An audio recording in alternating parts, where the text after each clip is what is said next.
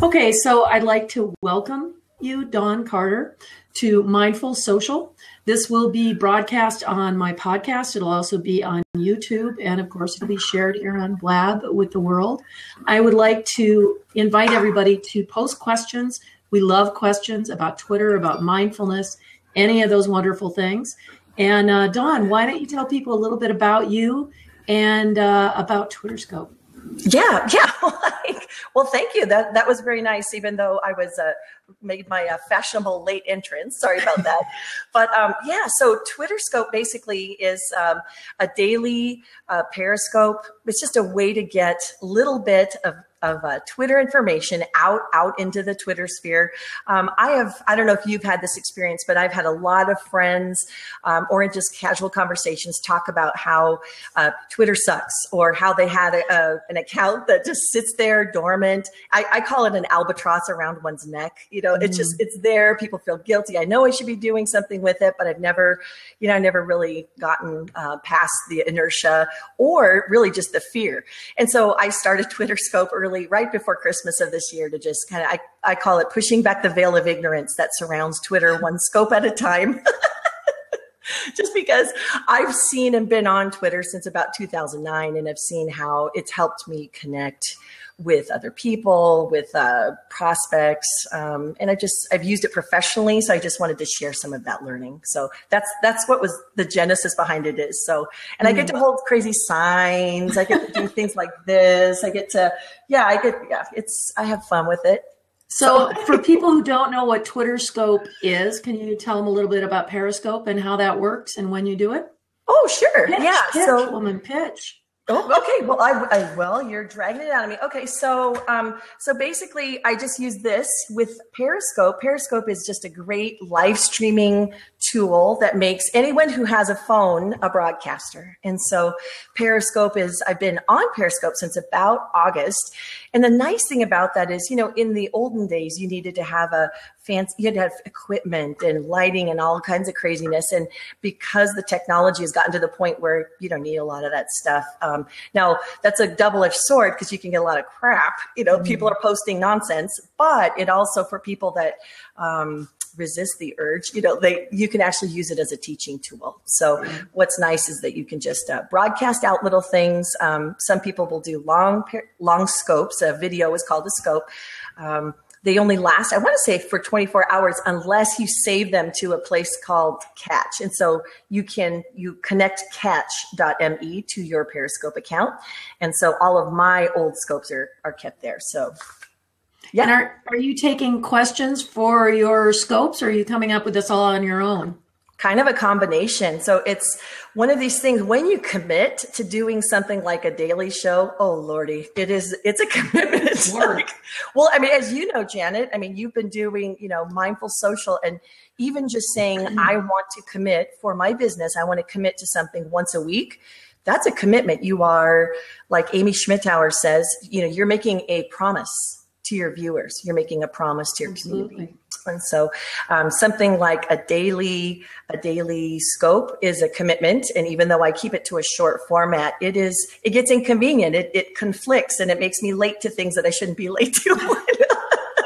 And life has to go on. So sometimes I'll be at some place, and people are gracious. If it's late or whatever, but I want to show that I'm committed. But when people tweet out questions using this hashtag, I find the questions, and then I use that for the material on what I scope about. That's great. So, yeah. Well, one of the things that I thought was wonderful about you doing this is that it really epitomizes the generosity that real Twitter users have. And, so often we hear people whining about, oh, Twitter's full of spam. Well, if you're following spammers, Twitter's full of spam. Yeah. But if you're following people who are curating content and sharing generously, really just to help other people, that's the new way of marketing. And I really believe that it's a very mindful way. How do you feel about curation and how that works for people who want to build their business, but they don't want to be shouting me, by my stuff all the time? Well, you've hit a couple really good themes. I mean, just the idea of it's a new way of doing business. I think that is a absolute thing to keep in mind. The whole idea of curation is I want to, and again, I can't take much credit because all I'm doing is just copying and modeling off of what I've seen other people do.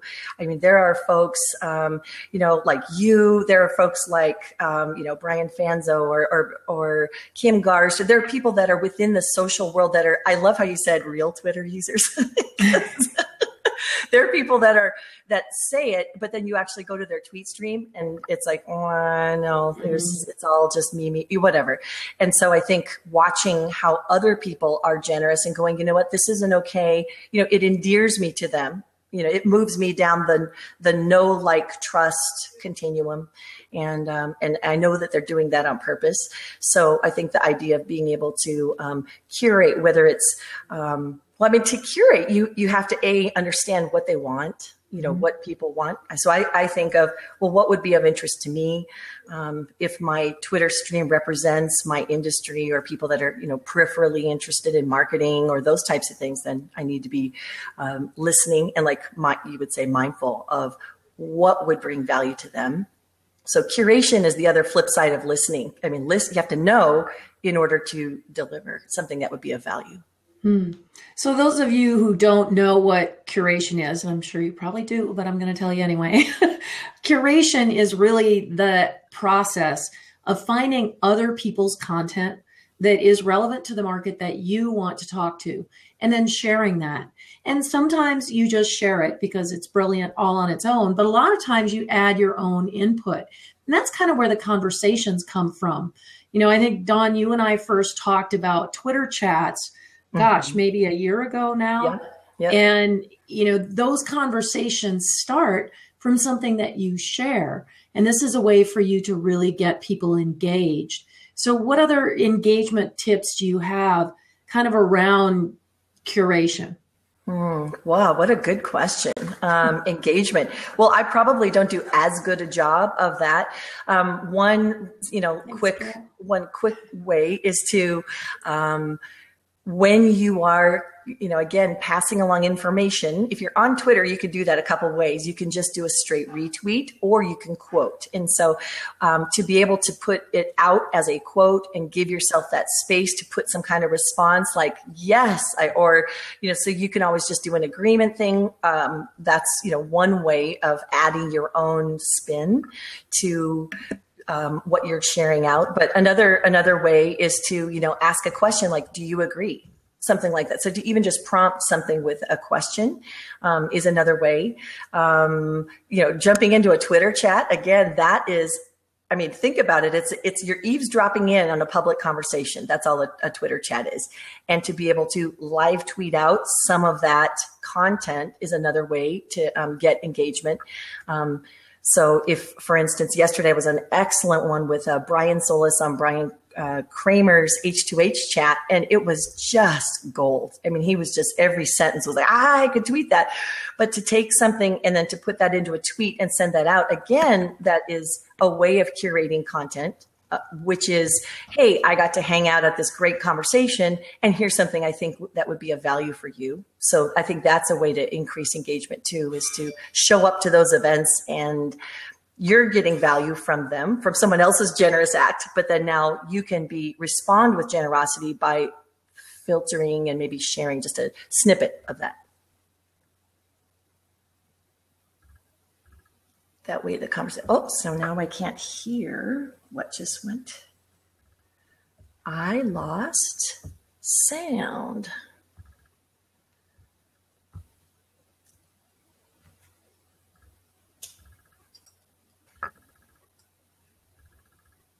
Yeah, I lost. Oh, it's not me. Oh, okay. Janet, can't hear you. Are you mute? No, you're not muted. I got no sound. Oh, it's Janet. Okay. So you guys can hear me? You can hear. I can hear you. Yep. One more time. Now I can hear you, Janet. Technology. Thanks, you guys.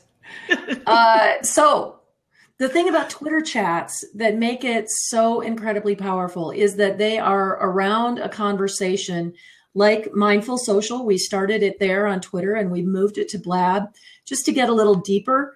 But it is a really powerful way to get to know people that are like-minded. And when you share information within those chats, people look to you then as somebody who knows what they're talking about. And it's a really great way to build authority by being generous. I love that. Yeah, it's a way, if you think about it, it's, generosity can be generous. You can be generous with your time. You can be generous with your expertise. There's also an aspect of you're generous to that host. I mean, I never really had thought about that until I started hosting one myself. When you have people show up, that's a gift. And in a way you're identifying yourself as, when I'm part of this, you are definitely getting a benefit out of it. So it's not being manipulative. I mean, you're consuming the content that they're providing, but it's also affirming what they're doing and saying, this is striking a chord with me. I am learning something from the guests that you are hustling up to find. So yeah. And that's a really important too, even if it isn't on a Twitter chat. If you're sharing someone else's post, you're validating them. And, it's kind of like blog posts. You write this blog post and you put your entire heart into it. And you really mean everything that you put into the post. And then you get no comments. It's awful. But when you start getting comments, you feel validated. You feel heard. And so when you share somebody else's content, especially if you say something nice about the content or add to it, or make the discussion deeper, that's a great way to really validate somebody, be generous to them, and it almost always returns to you by starting a new relationship. Yeah, I love that. And I think you literally hit it on the head when you said relationship. I mean, that is, generosity is a interpersonal dynamic. I mean, it is something, it's relational. And so it's the grease, that keeps human interaction, kind of running smoothly, or one of the grease spots that you can use. And so I think that especially as marketers, when people start looking at prospects as that they're just items, or they're just, lines on a database, or they're just, numbers, then it takes that whole generosity thing out of the equation of, well, it wouldn't make sense. Nobody cares. Why would you add that to a thing? I just need numbers. I just need sales. And I think when we can look at it, almost takes like not a restraint, but it just takes like a long view of relationships take time. You don't just, meet someone. I mean, again, that's why I think auto DMs are so appalling to me, because you've just met someone and they're asking you for stuff. It's like, I wouldn't do that in real life. I wouldn't just, oh, nice to meet you. Here, buy my this, do this. I mean, that just is, it grates against my social radar. I don't know what it is. So, it does me too. And I got one the other day that the person said, this isn't one of those horrible DMs that everybody hates, and then tried to sell me something. So, it's one of those things. So I'd like to ask you guys that are watching, what do you think about auto DMs? Do you use them? Do you think that they're a really negative thing? What's your position on that? It really, I suppose there are times that an auto DM is okay. Sometimes maybe a thank you for following me, but it doesn't really feel real to me. I think they're bogus. Yeah, I think, and it's having a proper understanding of like relationships. I mean, now some people are going to be, instant BFFs or, whatever on social, and that's fine. Every different personality has a place. I mean, that's why Twitter is so great. You can be who you are, but right. You absolutely don't need to be, in someone's face immediately. Right. Yeah. At the beginning. So before you really have a conversation or know who they are. I think it's different if, you send somebody a DM that you've connected with, that or you've had a conversation with before. I don't have a problem with DMs, but if you auto DM me, you are so not going to be followed. I unfollow you immediately. But if you send me an authentic DM, that's okay. And I think that's the difference. I think we're so focused on the numbers on Twitter that We're not focused on the quality and the quantity and the authenticity, relationships, any of those things that maybe they seem like buzzwords, but they're not really buzzwords. It's the only way Twitter works. Yeah. And I think you had started at the beginning saying that there are, what do you call it, like real Twitter users, that there are people you can spot a real Twitter user by looking at their tweet stream. That's just, there's a digital record of their interaction with people. And if it's all just broadcast, then you get a sense. I mean, that really is the way, that they interact with people. And so if you see, interspersed with their great content that they're sharing, or their blog posts, or their, calls to action, whatever, interspersed with that are an occasional app mention or those types of things, then it's like, oh, okay, that person is actually interacting. Yeah, very true. And I think that, everybody should step back once a week at a minimum and actually read their own Twitter stream, because we forget what we're saying. And if all it is about your peanut butter sandwich and your cat and your dog, okay, cats are cool, dogs are nice, but what else have you got to say that's going to make it worth it for us to want to even talk to you? And how are you helping other people? What are you doing to make Twitter a better place? Yeah. I love, so here's another example of that you can be generous. Generosity can be exhausting. And I think that it's important to know that there are tools and things. Now, when I say, automating things like Madeline Sklar, I've learned so much from her, even things like using Tweet Jukebox, which I had never even heard of, which you can basically almost like load it with some of your evergreen blog posts or videos or blab links or whatever that from past videos or YouTube links, whatever. And you can basically fill your jukebox with that. And then just periodically every 6 hours, every 4 hours, it's sending out a link again, but that's generosity. It's automating your generosity, but it's not overwhelming so that it creates more bandwidth for Wait a minute. Did you just coin automated generosity? Well, that's probably not. Well, but it's because there's generosity with different things, right? There's generosity with interaction. And that's the part that's fun. That's the part that is that's the part that gives me energy, is getting to interact with people. And so if I can save myself time by giving out my, in a, again, reasonable fashion, it's not spamming people, but it's like, there may be people that missed my, one of my Twitter scopes about, how do I scope when I'm an introvert? I mean, that one came out up today on the rotation. And it's like, that was a gift for every introvert in the world that's ever feared social media. It's I'm going to have to go watch that one. Well, I've got a 17-year-old daughter who is, and then my husband, and I've been married, for 28 years, and he's an introvert. And so I've learned a few things about introverts and how social media can terrify them. And so it's like, this is my little piece of generosity that I want to give, put out there, because again, it's honoring my introvert family members. But it's also going to validate, there are introverts out there that the thought of interacting on social media terrifies them. And so, are there things that I can do? So I didn't mean to rabbit trail about that, but just the whole idea that we can automate the parts so that we're free to interact. No, I love that. I think that's the whole thing, is that, we can help other people just by sharing great information. And that comes back to us. And that when people say, well, that's not marketing, that's just sending out stuff. Well, it isn't really. It's professional development. It's education. It's education for you. It's helping build your brand around what it is that you post. And if your brand, starts to wander off, well, then maybe you should be paying a little more attention to what your stream looks like and going back and reading it. But, I love what you're doing on Periscope. I think it's really great. Oh, thank you. And again, I say that because this is something that I watch other people do. And that's not to say that using live streaming to just show part of your world. Like, I saw Chocolate Johnny had jumped on here. There are people that share aspects of their world. That's a generous act. a generous act to me as well.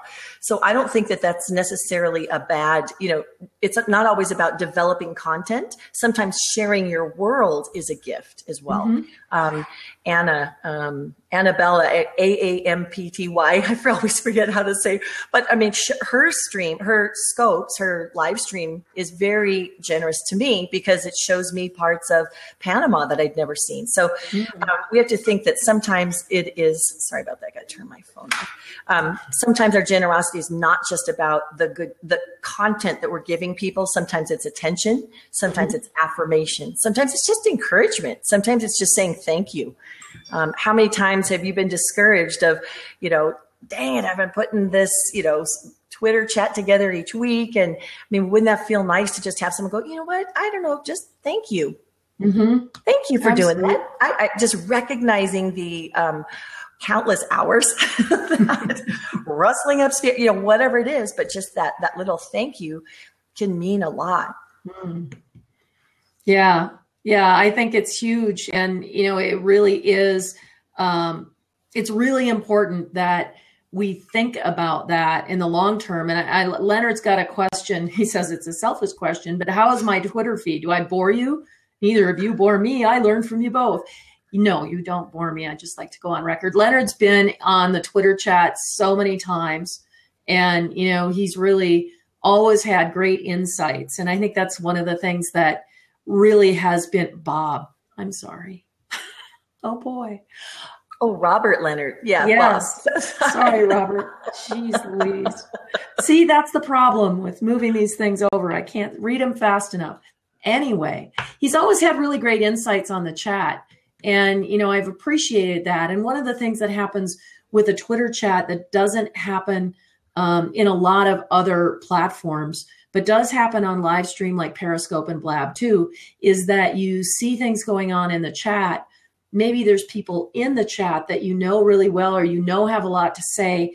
They're working. They don't have time to respond. So they'll pitch in with one thing, they'll jump out, they'll work, they'll come back to it later. So even if, say, you're periscoping and you're not getting a lot of people watching it all at once, don't worry about it, because people will come back to these things and just keep putting out that really great content. And you'll see that, people will come back and comment and let you know if you're doing a good job or you're not. And no, Bob, you're not boring. No, you're not. Yeah, that's such a sweet question. I think that you can't talk about generosity without throwing in the dark side of it, which is manipulation. I think, if any of us and again, as marketers, there is a line, and I think that there's a question one needs to ask oneself of, if I'm giving this out and I'm never getting those, people aren't responding, or blog post comments, or whatever that response mechanism is, if the lack of that is bumming me out or depressing me, then I might just step back and go, well, am I truly being, yes, I want interaction, but am I doing this because it's the right thing to do too? Is it because there will be times that you will not get in any information, and you just feel like you're just throwing this stuff out into, the Twitter sphere, or, I keep creating these videos and no one's watching them or whatever. But I think, again, it's that long haul look, of, am I exercising my generosity muscle and being, other centered? And then, if that is part of my brand, like when, people say, brand lives in someone's mind, in your consumer or your prospect's mind, and then if that part of my brand is I want to be known for that, then I need to be not just saying I'm generous, I need to just model it. And anyway, so oh my God. So yeah. That's my conviction for the morning. Spend more time being generous than saying you're generous, for certain. And we do see an awful lot of people who will go out and, they will share and share and share, but you can read in the subtext that it's all about them. And a lot of times, I say that you should share 80% of the time should be either mentioning people or, talking to them, having a conversation, or sharing information. And only 20% of it should be about you. But sometimes I see people who will go, oh, okay, well, there was an article written about me over here, and here's somebody reviewing my book, and it's still all about them. And there's no sense of generosity. And what's our feeling about you then as a person? Right. You know? Yeah, I heard someone yesterday, was actually my pastor talked about how many people put posts on their Facebook and like them themselves, and that is like, you kind of, what? Well, yeah, you like them. You like that post because you said it. So yeah, but I think that it really goes back to like an old Seth Godin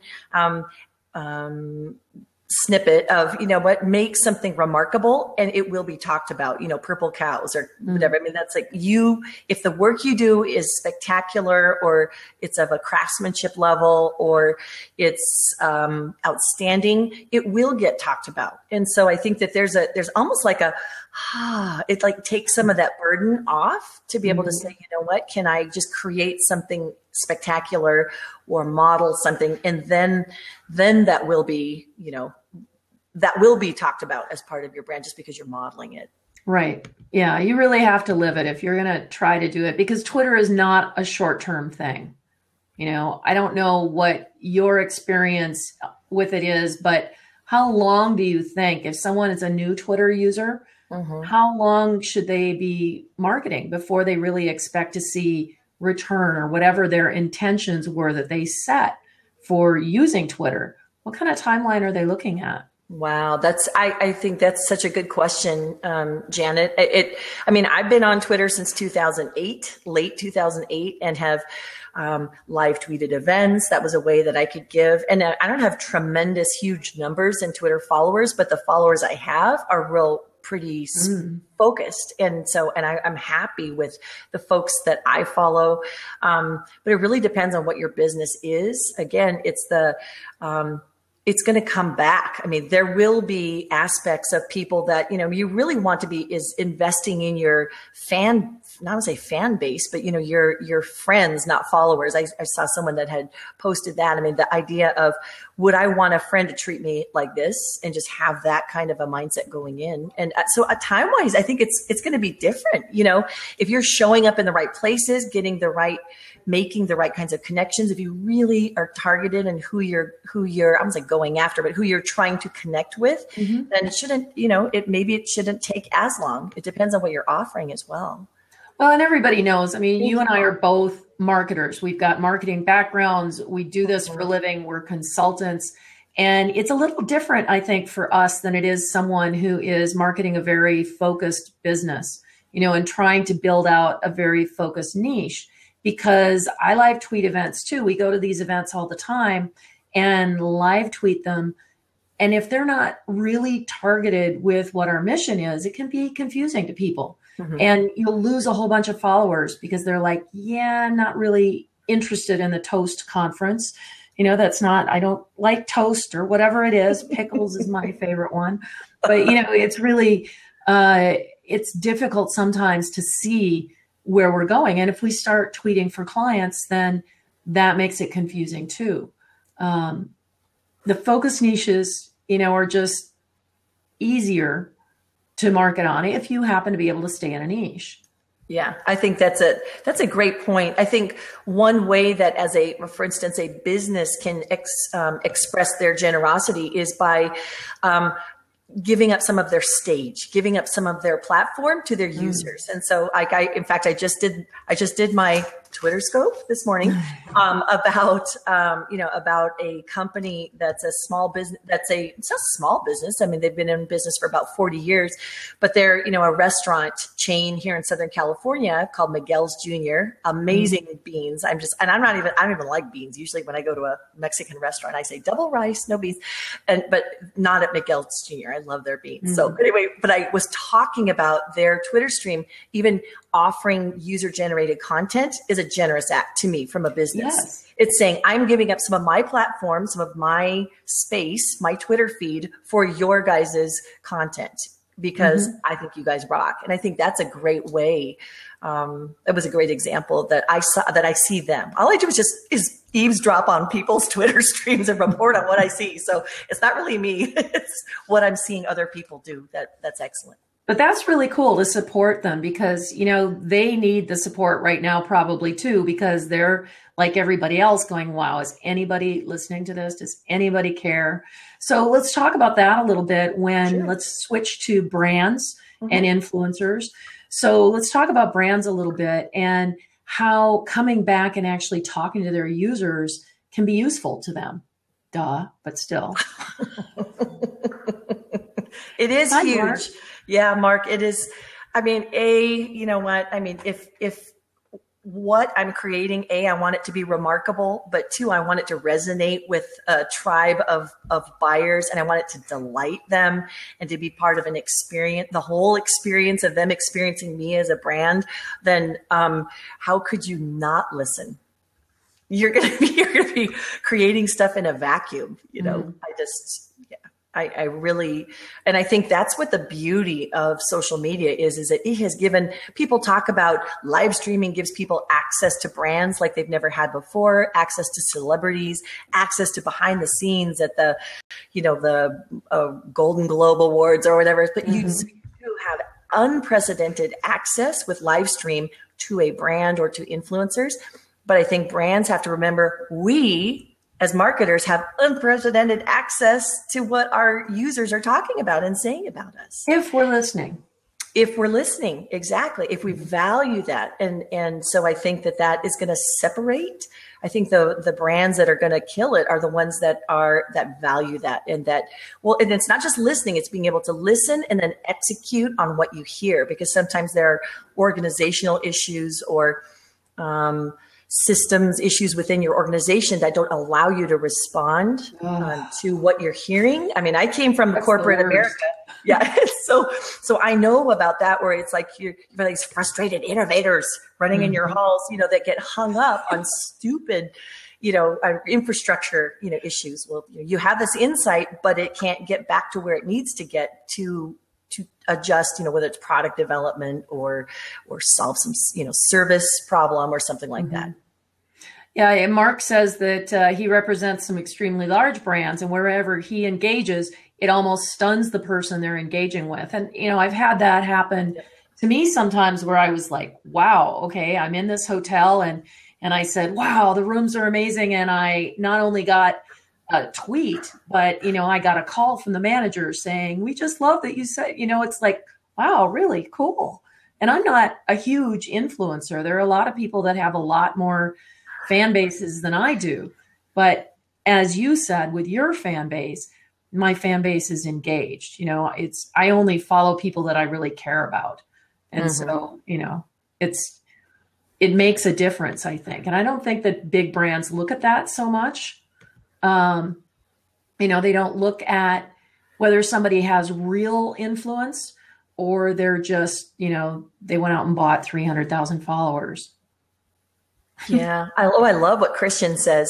Talking to your customers and them talking to you just makes sense. They're the people who matter most, and the engagement, bringing them into your world and getting into theirs, it creates a connection that's more meaningful.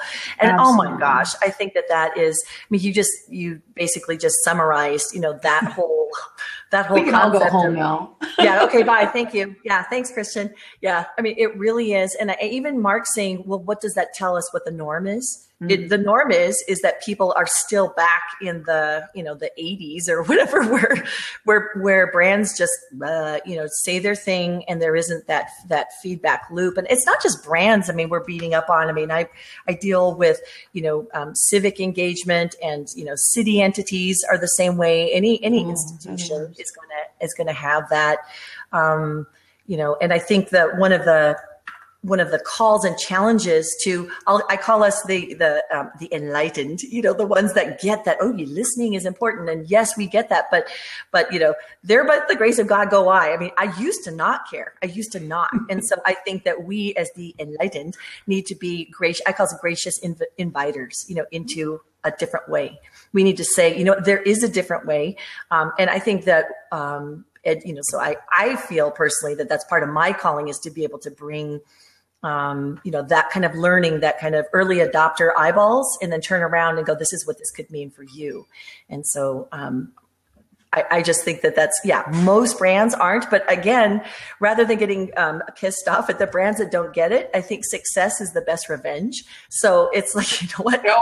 I'm gonna run circles around you because you're not listening to your customers, but I am. So yeah, let's show them, baby. Because we can only start running up and down the halls screaming for so long before we just start banging our heads into the walls. Mm-hmm. And, when you work with brands, there are some brands that really do get it, but there are so many that just don't. And controlling the messaging to the point that you as the social media person can't respond in a timely fashion or have to respond in a very lockstep sort of way is not helping anyone. Yes. It's certainly not helping the brand, but it's definitely not helping the consumer on the other end. Yeah. It's just craziness. Yeah, I just completely agree, and it's one of those things that that would be great to have. Mark's gonna jump in. Hey, nice. If his camera works, there he is. Yay. Hi, Mark. Hey, can you guys hear Mark? Me? Yeah, nice to meet you, Mark. Likewise. Janet and I go back a ways, but way back. Yeah, so I was going to type this in. You guys may or may not agree with this, but I actually tweeted it out yesterday on behalf of one of the brands, and I said, where did we just get so hung up on the whole influencer marketing thing? And it bothers me to no end that we're also we're putting our eggs in a weird basket, and and you guys are hitting on it where it's not about influencers, it's about customers and it's about consumers, but we're relying on influencers to get to the consumer, to get to the customer. And it just seems like a convoluted way to try and get a brand message out. Don't you think? I don't know. Totally agree. I think, the whole name influencer is so bogus because when I work with brands that do outreach for influencers and we do that, but the people that they want to connect with are the ones who have the biggest traffic to their blog or, the biggest numbers on Twitter. I can make the numbers on Twitter be whatever I want to. And it doesn't mean that I'm intelligent or have anything to say or have any influence at all over the people that I talk to, although I do. But, it's just bogus.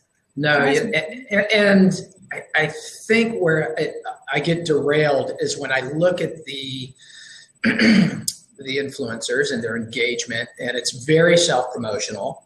And I would say 75% of what they do is self-promotional. And, we don't need to name names, but they're obviously in this for that reason. So I don't know if that's necessarily the best interest of the brands. And, back in the early days of social, we used to say, well, if you could get your product, for example, in the hands of Justin Bieber, who has, right?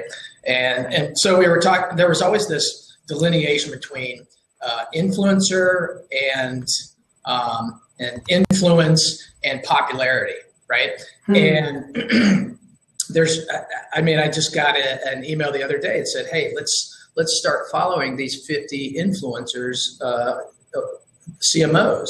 And I started going down the list and I'm like, God, I know this person. They're just not this one. Yeah. Isn't that funny? But it's true. Janet, it was like 10 of them. I was like, oh, I'd follow that person. The rest of them, I'm like, this is waste of time, forget it. And I just think that, Twitter notwithstanding, it's not going away. Let's understand that. But it's just a matter of, okay, if we want to connect with customers, if we want to put, if we want to have that, then there has to be a better way than influencer marketing. And that's a personal opinion. And I'm curious as to how you both think about that. Well, I think it really is the whole problem. The words influencer marketing. That's the problem. It's not conversation marketing. It's not engagement marketing. It's influencer marketing. And those are totally different things. Mm-hmm. And for me to pay a blogger to put posts that you wrote and they cut and paste them into their blog and then say, I believe in this company and call that an influencer post, it's bullshit. I know. We can't be doing this because nobody cares. I mean, we all see it for what it is. Unless there's a discount in there, I don't care. Well, that's Nobody what I've else always does. said. I've always said that, hey, look, the reason why the majority of the followers of brands is that these people are hoping to get something from that brand. It has nothing to do with just this unbelievable love between us and the brand. And, we're hoping to have these conversations. Invariably, it's really about what can I get? Where's that value proposition if I follow that brand? That seems to be more prevalent on Facebook, less on Twitter. And I think that real conversations probably exist more on Twitter than they do Facebook. But again, IMO, right? Dawn, what do you think? I love the conversation. I think it brings up a couple things. I don't think that it's completely useless, because I think that there is a role. Because if you think about it, it's the influencer is influencing someone, and if they've got just the sheer numbers, that it is not a waste to be able to engage with those folks. Even my personal opinion of them notwithstanding, like I may know, they don't really they're not very engaging, or they're not doing Twitter right, or whatever my judgment is on them. But for my brand, on behalf of the brand, it may make sense. So I don't think that I wouldn't completely throw them out. But I think as a brand, again, it's doing the right thing. And here's an example. How would you like to throw a party, and as your guests come, you have your host saying, oh, you know what, you're making some kind of judgment on you. Oh, you're not as important, so I'm not going to talk with you. I mean, how rude. You have to sit at the kids' table. Yeah, how rude would that be? And I think the closest equivalent of that was, I hosted a Twitter chat where I had like 3 people show up, and it was disheartening for me. And that I need to do some adjusting on what is it I'm providing. But then all of a sudden it almost becomes like an integrity thing. Like, can I have as much of a good conversation with you and deliver as much value to you as if you were the only person here, whether you're an influencer or not? And, you're going to go through and come across in your digital travels people that have, 200 followers, 400 numbers that in the social world would be not impressive. But you see, they could be new to Twitter. They could have just, jumped on, and it has nothing to do with whether or not they are a good connection. So, I think where we get confused is when we put this blanket statement over somebody, and we'll use the CMO example as the best one, where we say that these 50 people have this influence in the CMO space, when really what an influencer should be. We'll use retail, for example. So there's retail influencers. That's all they do, is live in the retail space. That's an influencer, right? They live it, they breathe it, they talk about it. That's an influencer.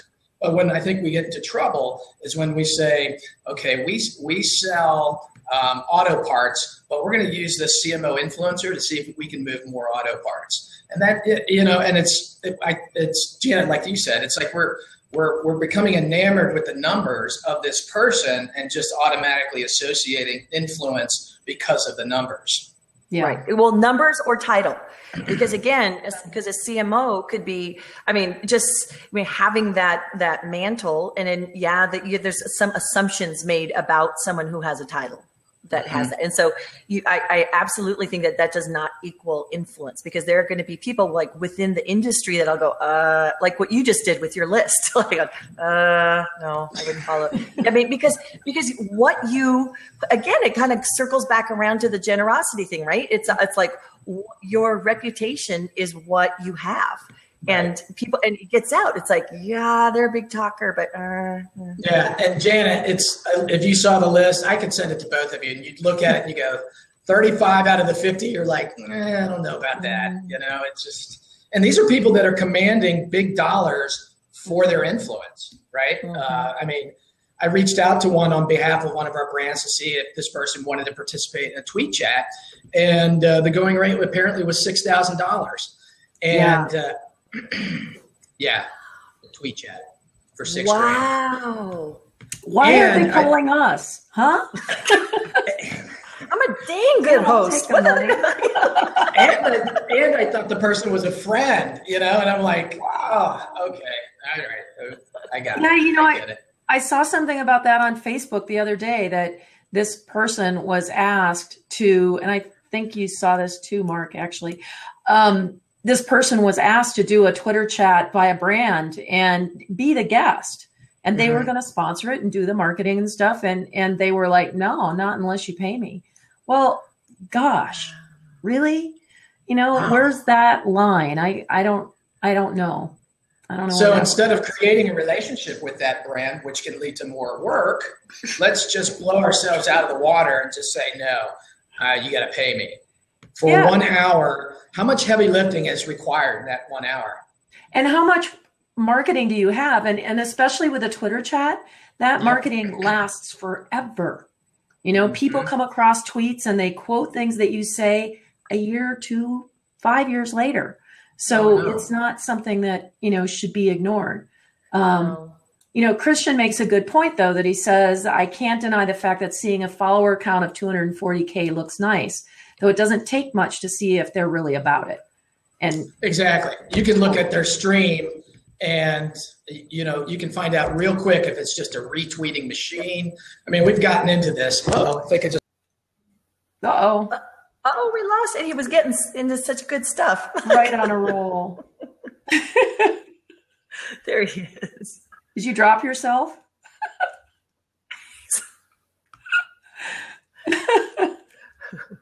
I think it really is true, that there are a lot of people that, they're either, you can tell when somebody's fishing to be, the pickle representative for the world. And, that's what they want to do. They want to represent pickles. So in every other post they put up, it's something about pickles, and it's really annoying to me.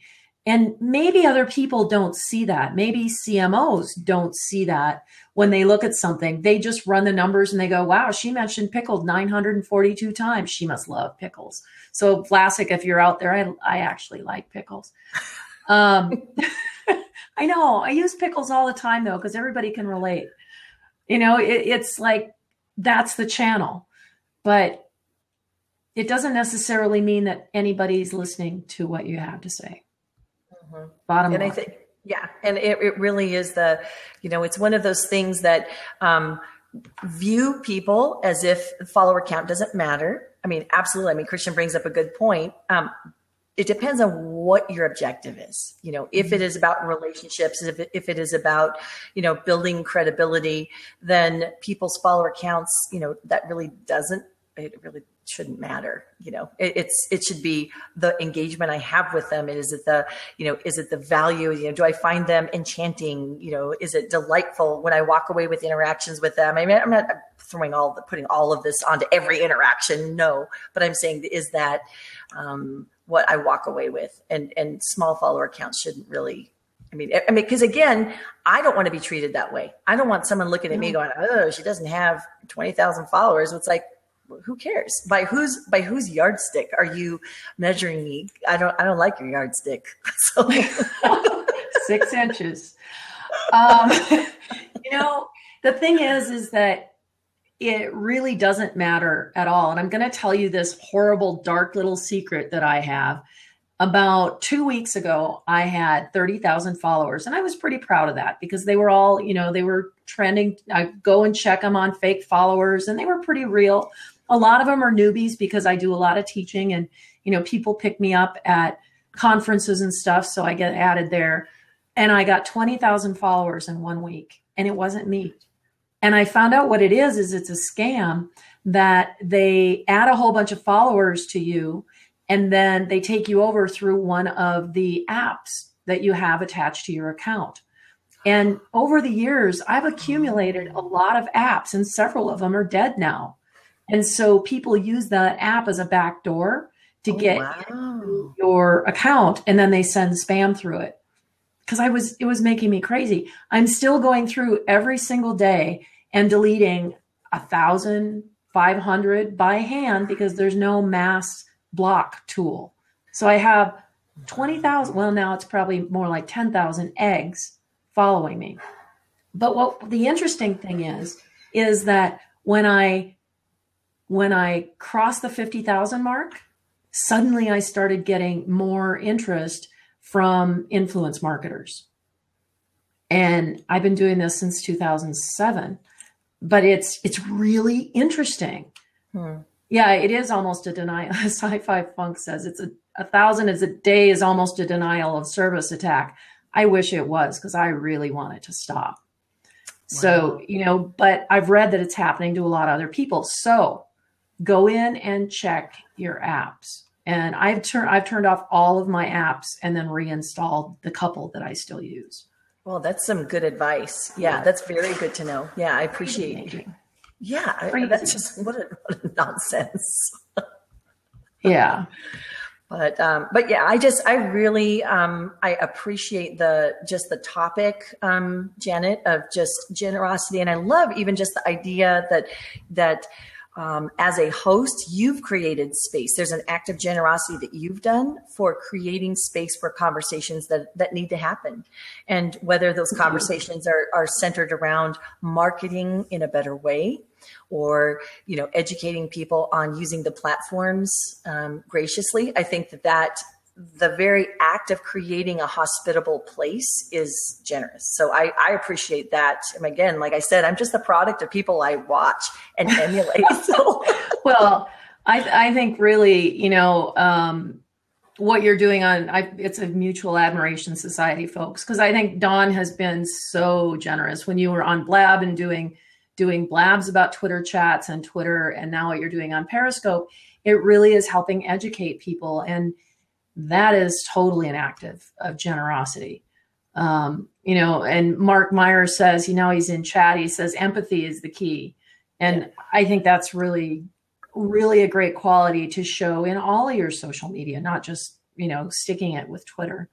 Yeah, I think just the empathy of maybe it's because I have so many friends who are either small business owners or, founders of nonprofits that are just doing good work that I believe in. And I hear their pain. I hear them say, yeah, I don't know what to do with Twitter. I don't have time for it. I know that I should be on Facebook, just different things. So I hear that. And then, it's, to be able to take that and go, let that inform what the content is. It's like, cause I may be out here, it may be fun for me to like run with these, all these early adopters that are, we can run like racehorses together, but stop and then go, well, but maybe people just need someone to pull the cart, it's like, and I'm not saying that in an arrogant way. I'm saying, but if I can take the information I know and actually solve a problem and address some pain point, anyway, that's how I'm going to operate. That's the value added. And you look at some people that, have been doing this for years and years and years, who have remained really generous. And maybe they've gone through a lot of phases where, they did the big influencer marketing thing, and then they went on the speaking gigs and did all of that stuff. And then they came back and went, okay, I'm just going back to being real, because that was too hard. It's much better to be real and to be generous with what you're doing and really enjoy it. And we get that, we as consumers of what you're putting out, we get that and the value. So, people need to do more of that, and they also need to keep it up, because it ain't easy.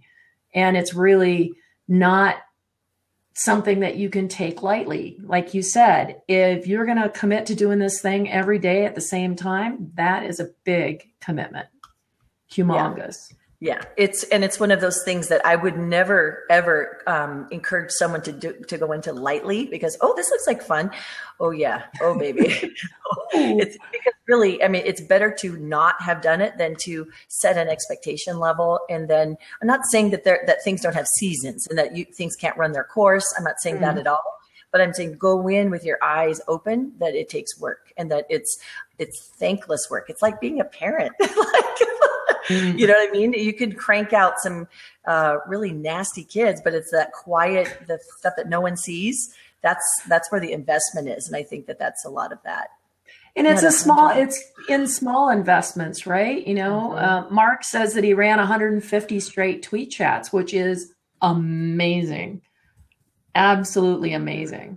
Amazing. Yeah. And then that is that is the idea of, again, when I was at TWUBS, I mean, I was interviewing people who had hosted chats for 3 years, those Women's Speaker Association, and they've been killing it for 3 years. You don't ag chat. They've been doing things. You don't stay in and have a group of people keep meeting every week if what you're doing is not providing value, if you're not listening. But to have that longevity, that long play is so admirable. And so I want to listen to what they have to say. Yeah. And you have to be passionate.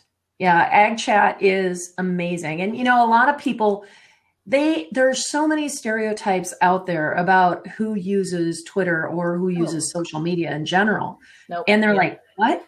Farmers chat? And I'm like, do you know about John Deere? Because they did the first real social media with the Furrow magazine, and they still are. They get community better than any other brand in the world because they love their community. They talk to them, they care about them, and they listen to them. And that's what happens with chats, like Twitter chats. You get passionate about it, and everybody else does too. They feel that passion, they come back and they bring their own passion to it. And then it's amazing. It's wonderful. Yeah, it is. It's such an underutilized tool for brands. Whenever I see people, and it's not always brands, I mean, just organizations, when I see people do it, I think that's pretty awesome. Yeah. Yeah. I think it is too. And, I wanted to bring you on the show, Dawn, because I love what you're doing. And I've always supported you when you were coming on and doing the blabs. And we were competing, so I couldn't have you on the show.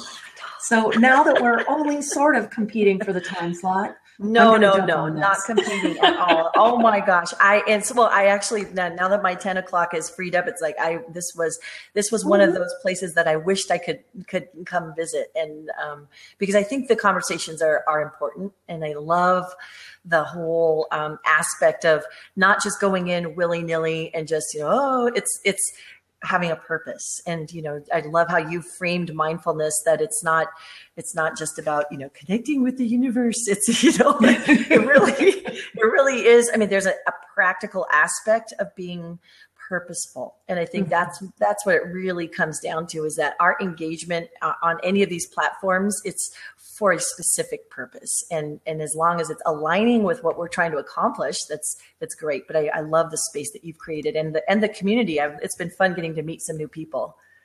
Yeah, it's a really fun community, and we've got some really great folks that come and hang out. So we've been very lucky.